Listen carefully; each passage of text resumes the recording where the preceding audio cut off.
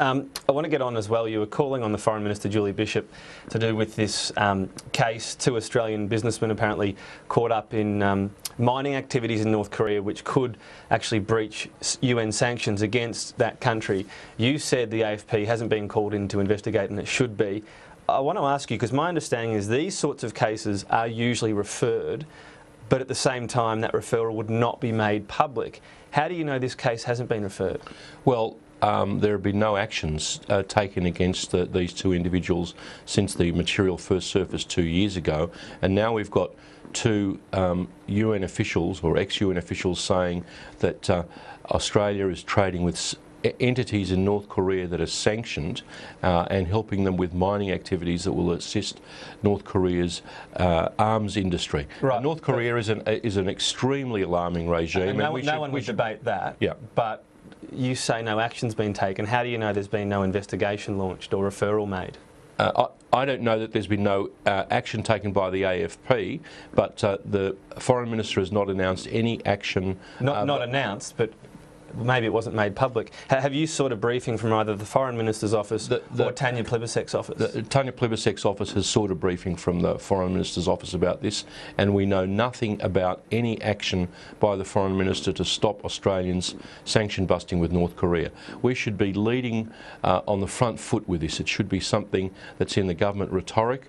I mean, we're saying nothing about sanctions with Iran. Now it seems we're going soft on sanctions with North Korea. All I'm saying is, Tom, is that Australia would take these things very seriously. We cannot be involved in helping the North Korean regime by organising mining in North Korea that will help them fund their arms industry. So Tanya Plibersek's office has sought a briefing from Julie Bishop's. When was that made, that request? I understand in the last few days.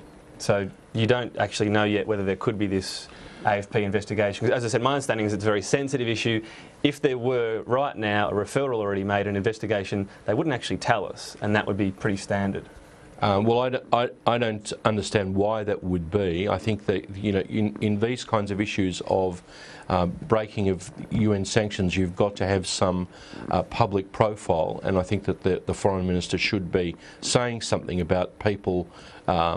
You can say something about these people or individuals doing this kind of thing without necessarily interfering with a federal police investigation. But we should be leading on the front foot with rhetoric, saying that this is just like Malcolm Turnbull said stuff about the banks. The Foreign Minister should be saying something about individuals or firms trying to deal with North Korea. Even while though you're just having an investigation, you don't want to tip people off sometimes, do you? You don't knock on someone's door and say, you wouldn't have to be rocket scientists. I'm sorry to use that word as regards North Korea, but to work out that over the last 2 years people were looking into them. I mean, this has been in the media for the last 2 years that some Australian individuals are alleged. There is new evidence, so we don't know whether this new evidence has already triggered a referral, whether there might have been an ongoing investigation.